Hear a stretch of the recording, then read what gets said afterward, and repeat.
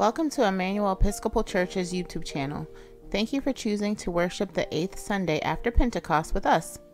Today the readings are from 1 Kings, chapter 3, verses 5 through 12. The psalm is taken from chapter 119, verses 129 through 136. The second reading is taken from Romans chapter 8, verses 26 through 39, and the Gospel from Matthew chapter 13, verses 31 through 33, 44 through 52. The Collect.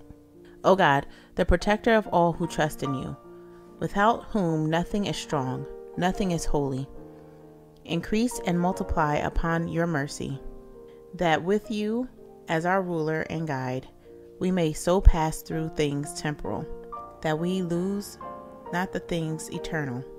Through Jesus Christ our Lord, who lives and reigns with you in the Holy Spirit, one God, forever and ever. Amen. The first reading is taken from 1 Kings chapter 3, verses 5 through 12. At Gibeon, the Lord appeared to Solomon in a dream by night, and God said, "Ask what I should give you." And Solomon said, "You have shown great and steadfast love to your servant my father David, because he walked before you in faithfulness, in righteousness, and in uprightness of heart toward you. And you have kept for him this great and steadfast love, and have given him a son to sit on his throne today. And now, O Lord my God, you have made your servant king in place of my father David, although I am only a little child. I do not know how to go out or come in. And your servant is in the midst of the people whom you have chosen, a great people, so numerous they cannot be numbered or counted. Give your servant, therefore, an understanding mind to govern your people, able to discern between good and evil. For who can govern this, your great people?" It pleased the Lord that Solomon had asked this. God said to him, "Because you have asked this, and have not asked for yourself long life or riches, or for the life of your enemies, but have asked for yourself understanding to discern what is right, I now do according to your word. Indeed, I give you a wise and discerning mind. No one like you has been before you, and no one like you shall arise after you." The word of the Lord. We will read Psalm 119, verses 129 through 136. Your decrees are wonderful, therefore I obey them with all my heart. When your word goes forth, it gives light. It gives understanding to the simple. I open my mouth in pain. I long for your commandments. Turn me into mercy, as you always do those who love your name. Steady my footsteps in your word. Let no iniquity have dominion over me.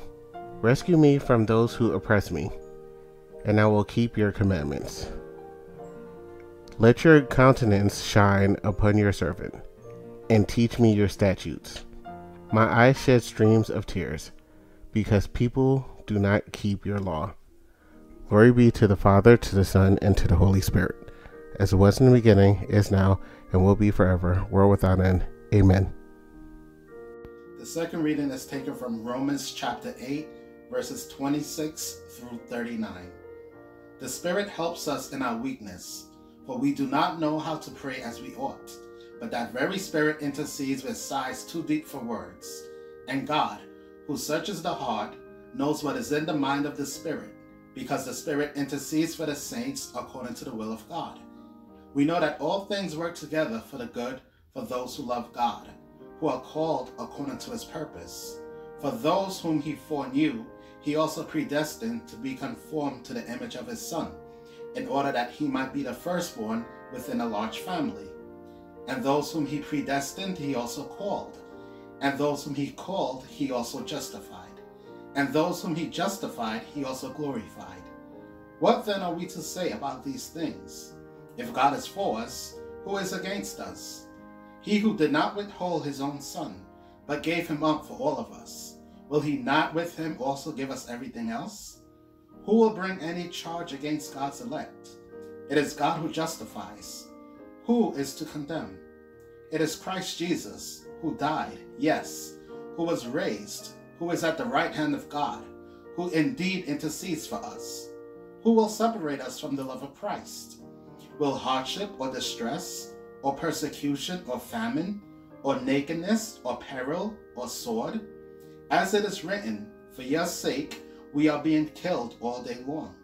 We are accounted as sheep to be slaughtered.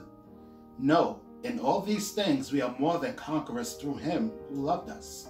For I am convinced that neither death, nor life, nor angels, nor rulers, nor things present, nor things to come, nor powers, nor height, nor depth, nor anything else in all creation will be able to separate us from the love of God in Christ Jesus our Lord.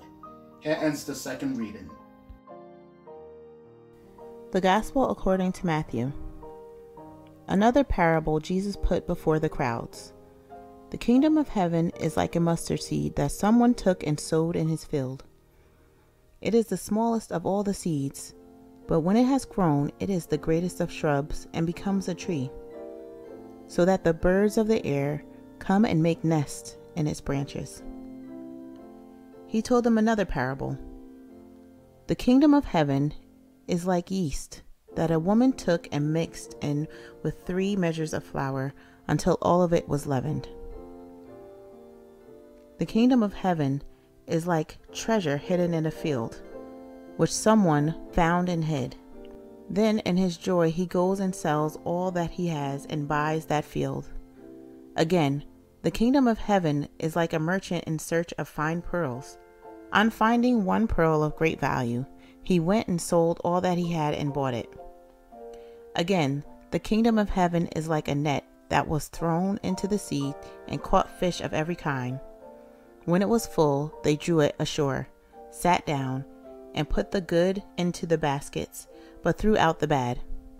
So it will be in the end of age.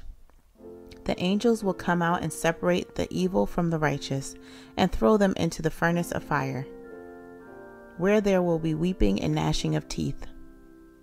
Have you understood all this? They answered, Yes.